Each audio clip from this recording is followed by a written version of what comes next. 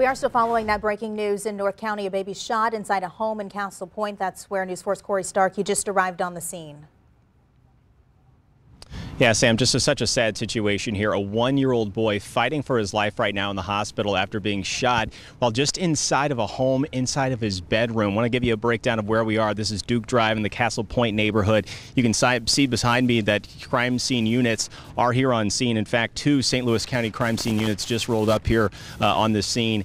And as I said, this one-year-old boy inside of his bedroom, and he was shot by someone who was firing shots outside, at least 2 gunshots fired into that home, and that child was in the bedroom, as I said, and police right now still searching for those suspects.